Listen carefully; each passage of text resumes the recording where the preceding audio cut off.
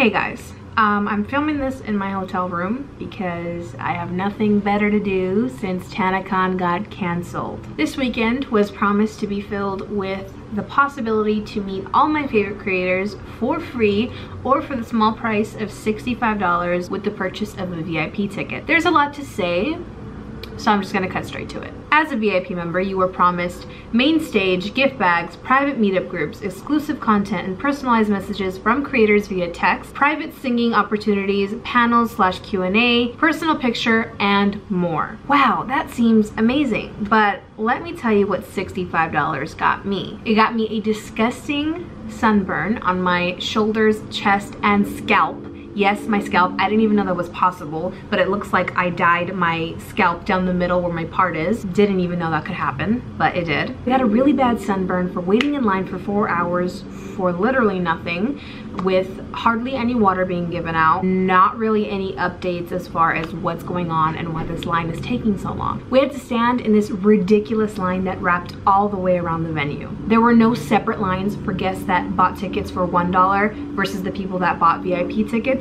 So literally people that got free tickets were going in before VIP members, which makes no sense because why did we pay extra to not get like benefits or like fast pass moving line or like to get first priority in registration? It just doesn't make sense. It was just one big disaster. With all that being said, I want to mention that I do know that this is Tana's first convention. I literally anticipated for something to go wrong with this convention because like I said, it was her first time doing this. When it's anyone's first time doing something this big, you can kind of expect for things to be like a little messy, a little unorganized, but for the entire event to be shut down is just a reflection on how poorly planned this event was. Tana said that there was 5,000 tickets that were sold online and that the venue that they had booked was supposed to fit 5,000 people in it. But I heard that some people were talking to the workers and that they said that the hall that they booked out was only supposed to fit 700 to 800 people. Tana alone has 3.5 million subscribers. With those kinds of numbers and the numbers of the people that she put on her lineup, like Shane Dawson and his squad, the Vlog Squad, Emma Chamberlain, Sarah Baska, The Gabby Show, she should have planned for this to be a bigger event and made sure that it was organized enough that she could do this event, an event this big. From what I gather though, the thing that everything up was that yes, there were 5,000 tickets that were sold, but because Tana was marketing this event as a free convention, 15,000 people showed up without tickets, and some of them were like rioting and pushing other people, and they were getting in first before the VIP members. And so within like the first hour of opening, the venue was already booked and there was still like 10,000 other people outside waiting to get in. And I was one of those people. I didn't even step foot in the venue, which is absolutely insane. It's like being robbed blind.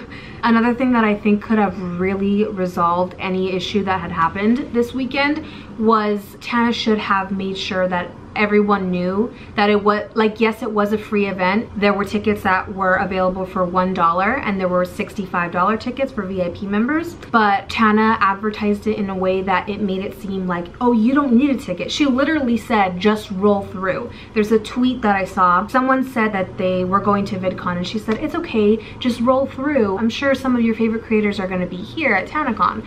So she was just basically saying like, you know, anyone can come. That was another big mistake. She should not have done that. She said that the venue was supposed to fit 5,000 people, but it was 2 rooms in one big hallway. It was like one big ballroom basically, and people were saying that it was so small that 5,000 people could not fit in there. So it was just like kind of depressing in there, and I really don't know what she was thinking. I really don't think she thought it through that much. I mean, she planned this whole thing in a month, and that clearly shows. And I'm not trying to discredit her in any way. I'm sure she put a lot of effort into this. I'm sure she put a lot of her heart into it, and I know that her heart was in the right place when she wanted to make the event free and affordable for anyone who wanted to meet their creators, but she just really didn't think this through. And it's not just her. I know that she has a whole team behind her that helped her pick out the venue, helped her get security, helped her book the creators.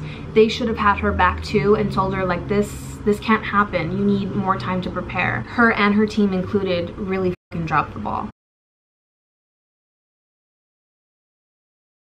She promised so many things to her fans that I really think that she should have made sure that she could fulfill those promises before doing so. I feel so bad because so many people traveled from all over the world to go see her. I was reading tweets. People came from Florida, Indiana, Texas even, and that's insane. And for like all those people to like fly out here and to just have the event be canceled is just one major flop. Once they had told everyone that day one was officially canceled, I saw so many little girls just crying their eyes out, bawling because they were so sad that they didn't get to meet their favorite creators, let alone step in the building. That's crazy. And people were waiting in line since 6 a.m. and they didn't even get to step foot in the building.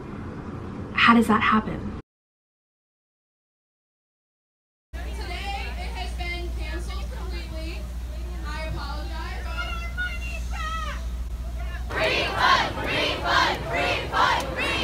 I get that Tana wanted to outdo VidCon and she wanted to make it more affordable, more fun, more free, just an all-over better event, but you can't expect that to happen within a month's time span of planning. That just doesn't happen. VidCon was Wednesday through Saturday and TanaCon was Friday and Saturday. I really just think she was trying to like compete with them. Another thing that I noticed was the gift bag that Tana had promised to all of the featured creator VIP members. She said that the value of the gift bag would be quadruple the amount of the ticket. Now, I didn't get to step inside the venue. I didn't get to get a gift bag, but I heard what was inside. And sweetie, it was not quadruple the amount of the ticket.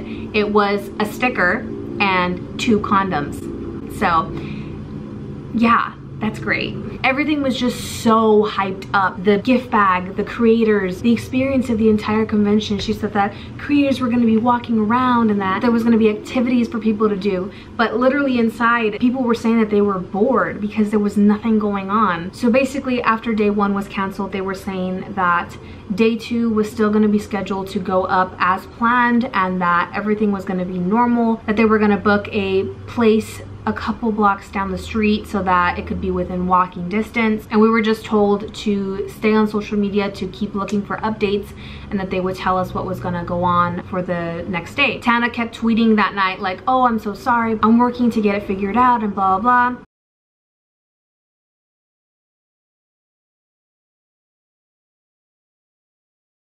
At 5:20 in the morning, Good Times Live announced that they were officially canceling the entire event because it was a safety hazard. At first, they weren't issuing any refunds, but from what I've heard now, they apparently are. I haven't gotten mine yet, so that's the first thing I'm gonna do once I stop filming this video. I gotta check if I can even get that. If I can, that's great. If I can't, what the fuck?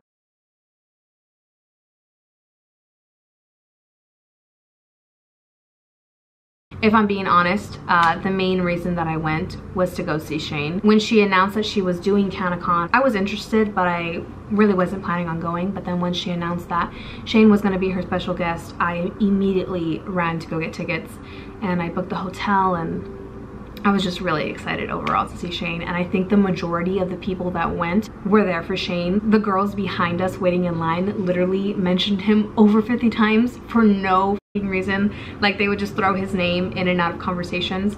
I mean, like, I get it, but like, come on. So I think that a lot of people went there for Shane, and he's fucking amazing too, because he's telling people that he feels like he needs to make it up to us, and it wasn't even his event, you know? So I think that's great. I drew this little card for Shane with his underwear on it, and like, it looks like whatever, but like, I wrote a letter to him and everything too. Like, I literally just went for Shane. Like, I really wanted to meet him, but I mean, I saw Kira Bridget walking around. I saw Dirty Dom handing out like tickets for some stupid shit. It was so random. It was just like, whatever. So yeah, I'm trying to make the best out of this trip because I'm here for another day. But yeah, TanaCon was not good. It sucked.